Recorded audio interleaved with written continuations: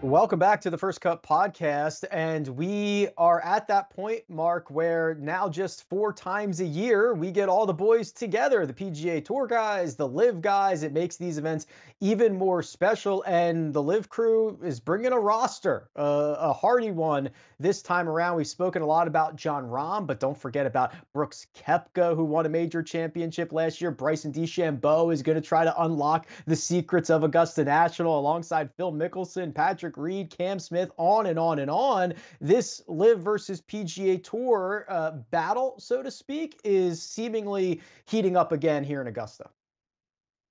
As you would expect, right? And I'm sure the Twitter is going to light up here pretty soon as well when all of the live bots start coming out of the woodwork again.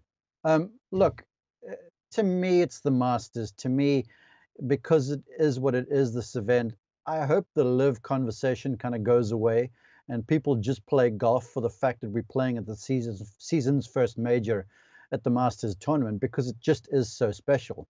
But sadly, we can't avert that sort of stuff. So it is what it is, in my opinion. As far as, figuring out who's going to play well, the man in your picture, look, he just finds a way somehow. Cam Smith, I'm not that sure about. The guy, if I do have my eye on someone from the Live League, is Joaquin Niemann. Just the way he's been playing, and you could sense that kind of desire in him. And I've watched him play this golf course before, the Augusta National, and he's got all of the elements that are required to play well around here. The only thing is, when you get to Saturday evening and you're close to the lead, you can imagine the questions that are going to be tossed at one, and the questions that one has to field. So I just hope the conversation softens. I hope the golf gets the chance to be get the front seat, and I really just hope that we have a fantastic event. And if you get a few live guys and a few PGA Tour guys mixing it up and battling it out, look, all the better for the game, right? So look, roll on Masters Thursday next week, and we'll just see what transpires.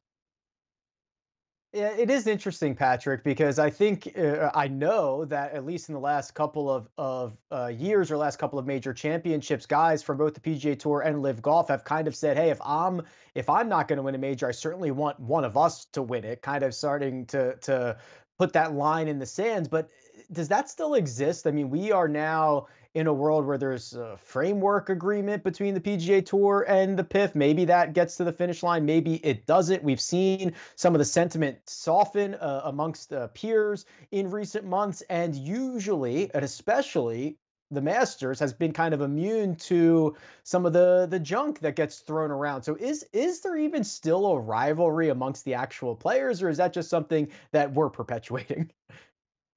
I think it's an us problem, probably. I mean, the players who liked each other before the split still like each other for the most part, and the players who didn't like each other before the split probably don't like each other a little bit more than usual.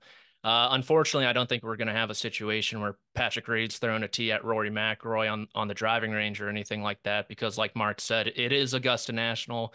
These guys tend to put the extracurriculars in the background, and even someone like Cam Smith last year when he was wearing his Ripper GC, proud fan here, all his gear, he said, "Hey, if a green jacket comes up to me and told me take it off, I brought a completely different set of clothes in case that happens." So everyone knows there's one thing that matters this week, and it's the Masters.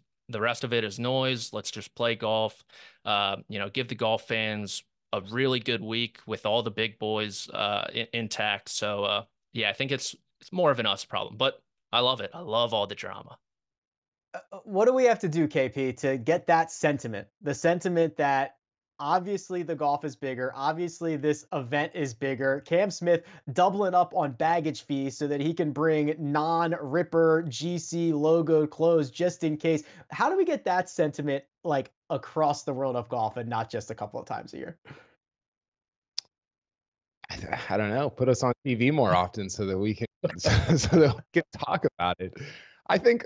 Look, I think if you watch, I think if you only and here I think this is the problem you're getting at, Rick, is if you only watch the majors and maybe you watch the Full Swing show on Netflix and you kind of pay attention throughout the year, but you're not really like in it every day like we are.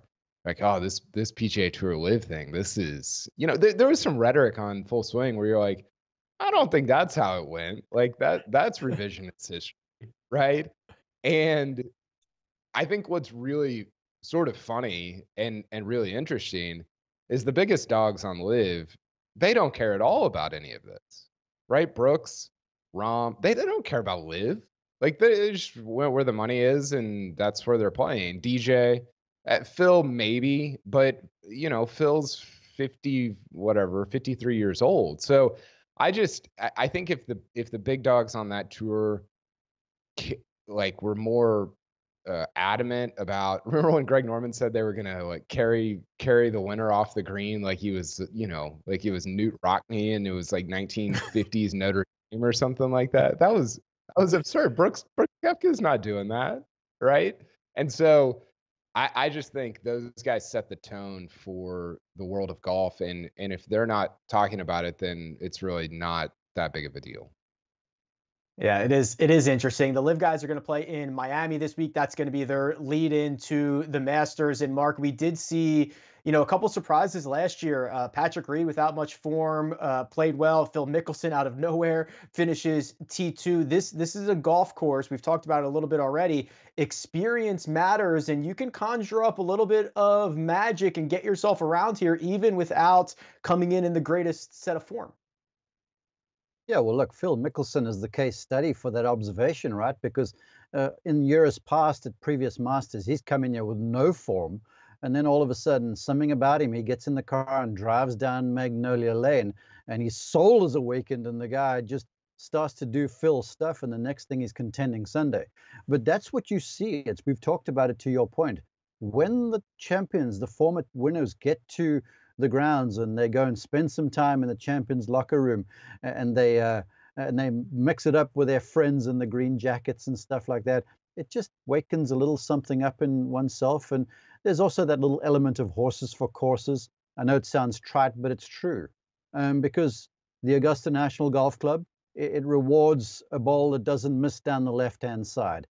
It rewards really quality iron play in terms of distance control and trajectory movement. It rewards a deft touch around the greens, and then certainly rewards the gumption, I guess the moxie, to be able to stand over a 5 or 6 foot putt when it counts and hit that thing at the right speed and make it. And so the guys that have won there before, they know what that feels like, because you heard Rahm talking about how he's nervous, Kyle's observation.